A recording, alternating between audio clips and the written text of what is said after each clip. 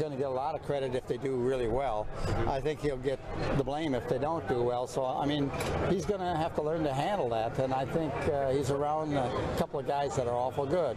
Now, I'm not saying that Kevin isn't good, but I think where maybe he got away with some stuff not playing defense on our team, I'm not sure that, how that's going to work in Cleveland. So I would guess that they're going to ask him to play more defense, and, and then he's foul prone. I think emotions are definitely running high right now, and as I said yesterday in my presser, is that, I enjoyed my 6 years and forged some great relationships in my time in Minnesota, and for Glenn to say that, I just think that he should be focusing on the players that he just received. I mean, he has the first two of the first #1 picks in the last 2 drafts, and Andrew Wiggins and Anthony Bennett. He has another guy that can really play in Thaddeus Young, and I think he got a lot from me. So I'd be focusing even more on that, and more than anything, I'm just excited to start my time here in Cleveland, get to work with my new teammates, and start with this new family here. All right. In short, Kevin Love saying politely, Glenn Taylor should focus on his team. That was Kevin Love on Mike and Mike this morning. Stephen A., I'll ask you this question. Do you believe that Taylor's comments are fair or not fair? I don't think I think they're fair from the perspective of breaking down that Kevin Love is challenged defensively, but I think that's all that's fair about what he said. I think the fact that he would even elect to make those comments was beyond the pale. I think it was excessive. I think it was completely unnecessary and very, very childish on his part. And I think Kevin Love was incredibly classy and accurate and appropriate in what he pointed out. And I think the thing that I find amazing, Skip, is that it's amazing to me, whether it's LeBron with Dan Gilbert, whether it's Kevin Love now with Glenn Taylor, it's amazing to me that young men, just relatively removed from being kids for crying out loud, have to give lessons to grown men about how to act and how to conduct yourself and how to exhibit a level of class. Glenn Taylor is upset that Kevin Love didn't want to be in Minnesota any longer. Glenn Taylor is upset that Kevin Love decided to move on and thought that his chances of winning were in a better place.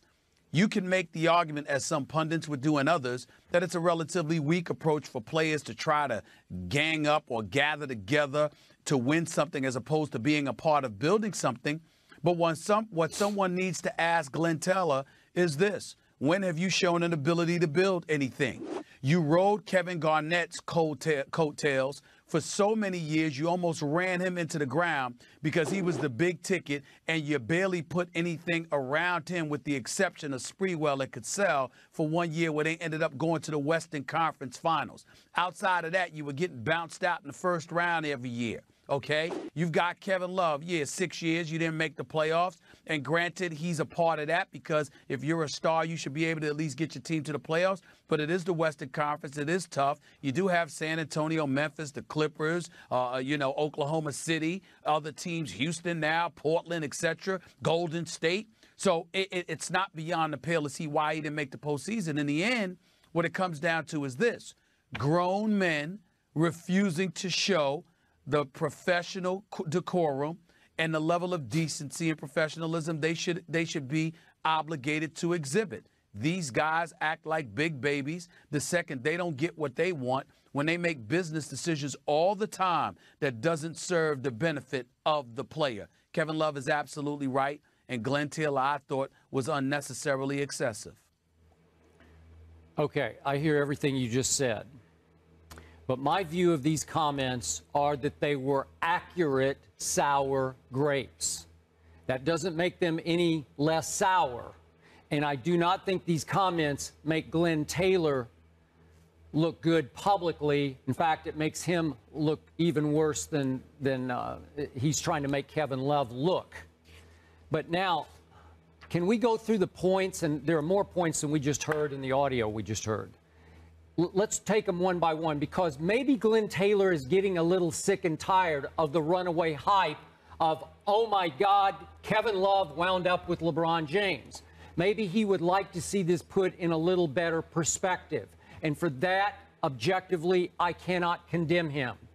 Point number one, Kevin Love has never played much defense. Maybe LeBron James will influence him to start playing defense, to concentrate harder on the other end of the floor, and maybe to start trying to alter shots instead of just grabbing players who get by him and fouling those players and getting into foul trouble, as Glenn Taylor alluded to.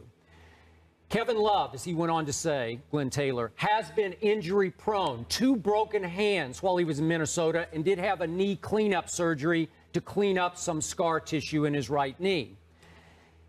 I do think, and again, Glenn Taylor went on to talk about this, that maybe Kevin Love is in for a little bit of a rude awakening in Cleveland, because he will be viewed, at least early on, to me, as the third wheel.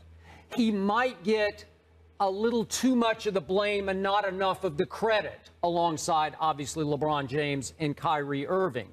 Now, that's the Chris Bosh syndrome. Maybe winning a couple of rings will make Kevin Love completely okay with being viewed as the third wheel. That remains to be seen.